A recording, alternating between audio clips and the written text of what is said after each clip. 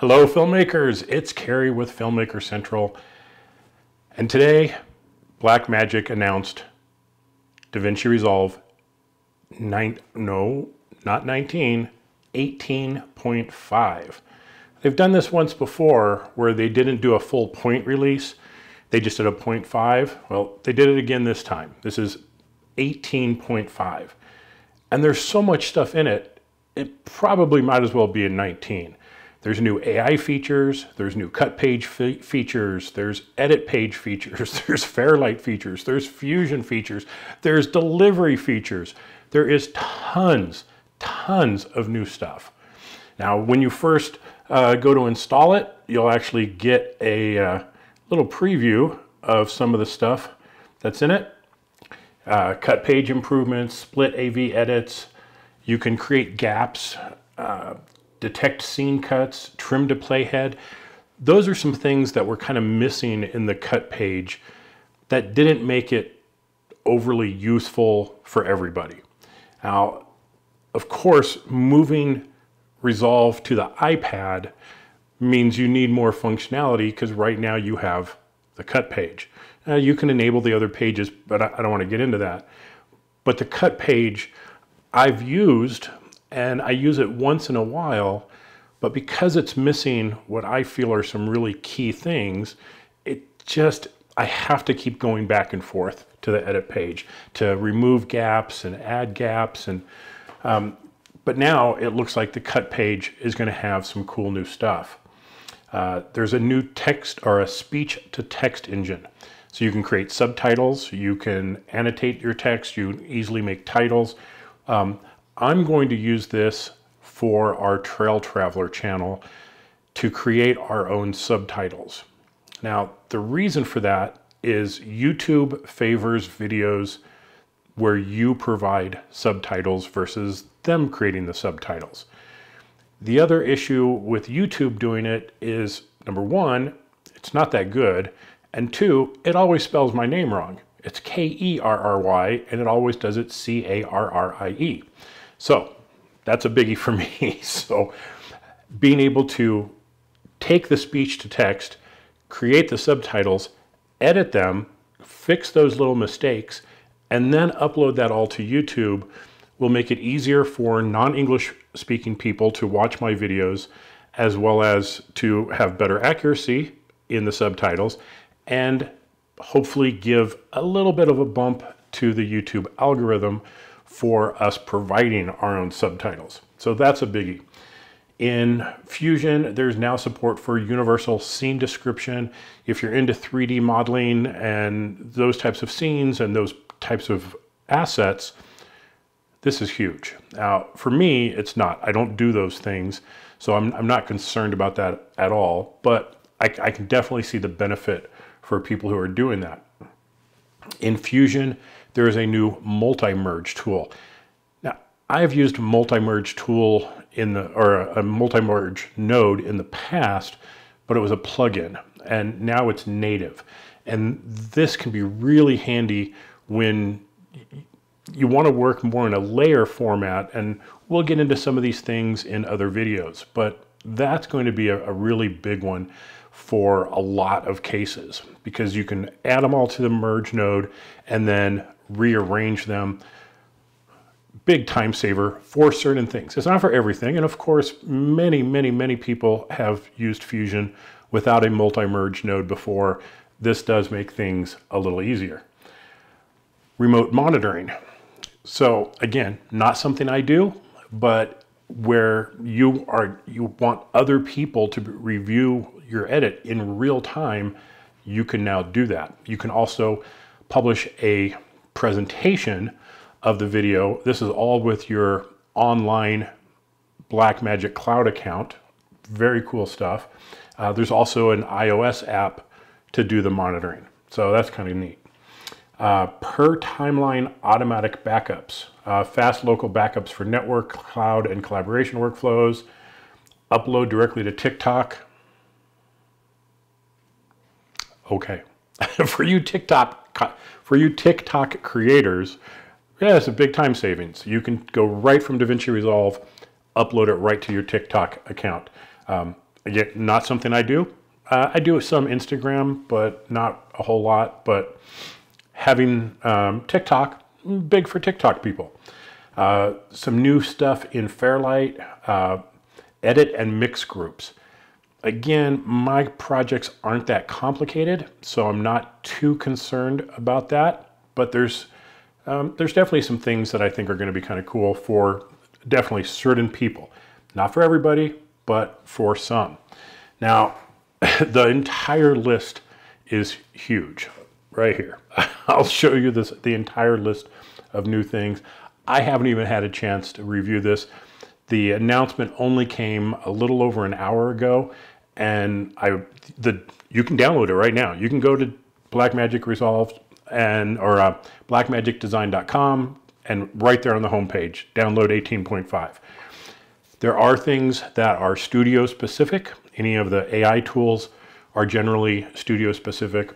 I have the studio version, and because I don't want to go through everything right now and say this is studio, this isn't, I run the studio version. I think it's well worth the $300. This is a free upgrade for anybody with any previous version of Davinci Resolve Studio, so you don't have to worry about that. And of course, the free version is still free. It just doesn't have all of the new stuff. So let's get into looking at some of these new features and how they work. Okay, let's take a look at the transcribe tool. I think that one is pretty cool. So I'm going to select the clip down here. It highlights it over here in the media pool.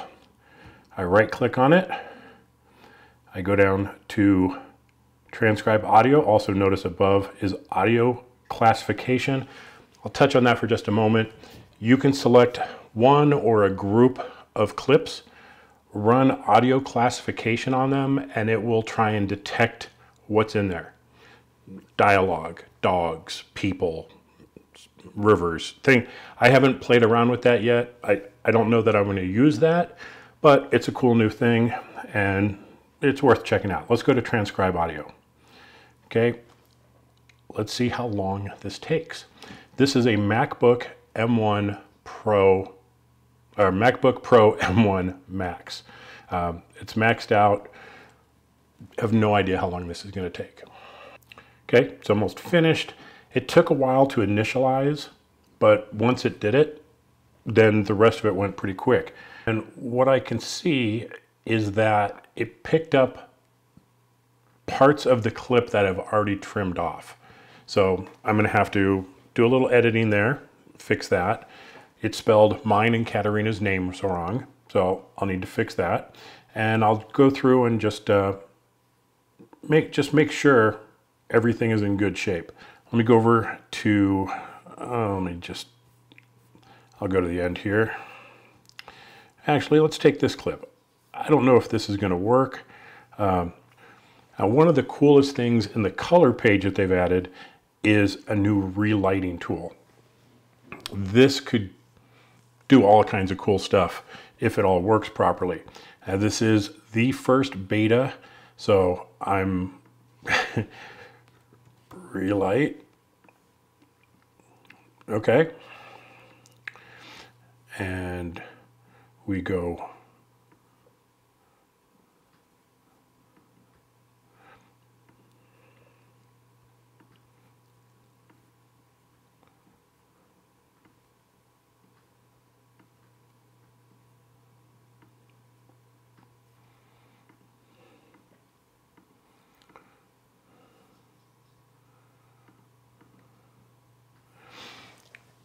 so it creates a depth map where we can then take and reposition lights to get a better effect. Maybe we want to try and fake the time of day. We are trying to do everything at the same time, make it look like a lot shorter of a scene, and we can have light come in from a different direction. So this opens up a ton of new possibilities in ways that we can light stuff and make it look better. There's point sources, there's spotlights, there's going to be all kinds of cool stuff here. But again, I'm not sure that all this is quite working properly. Oh, no, look, there it is. So we can move the light around.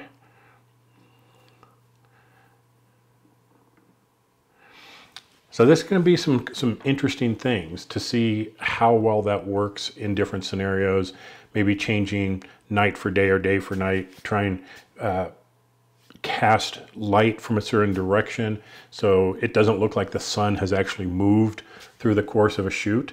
So relight looks like that's going to be pretty freaking cool.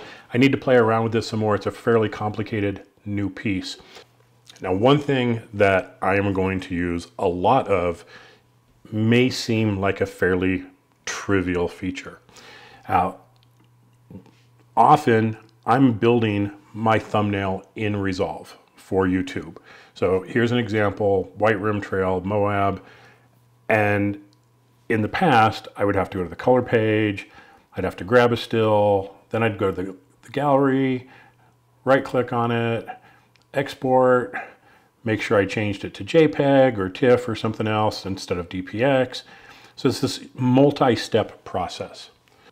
Once I have the frame selected, I go to File, Export, current frame is still, select it as a JPEG. I'll throw it in my renders. And let's go check that out.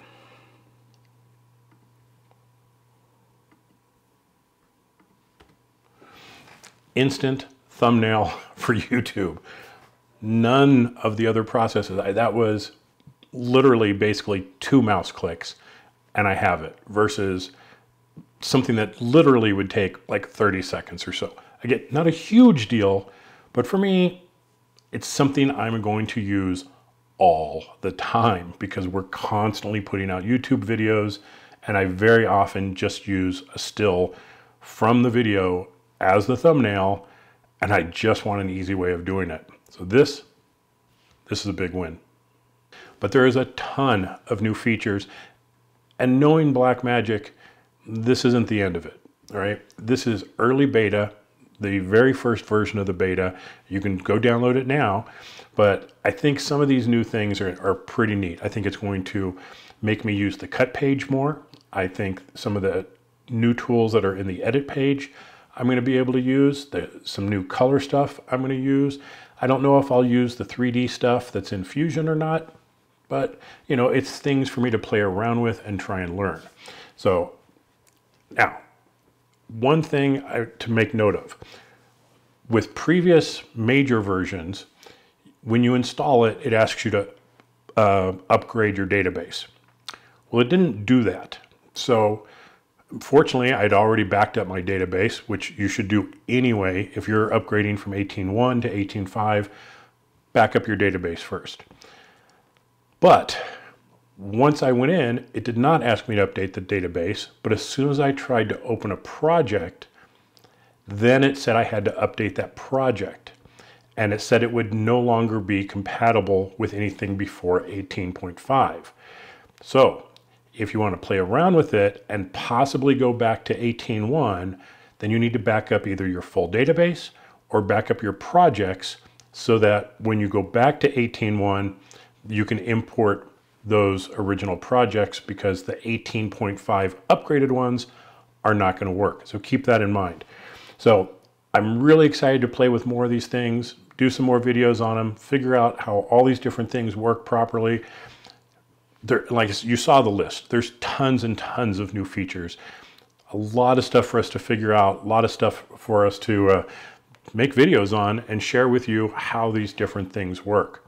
So thanks for watching, everybody. This is Kerry with Filmmaker Central, and we'll catch you next time. Bye-bye.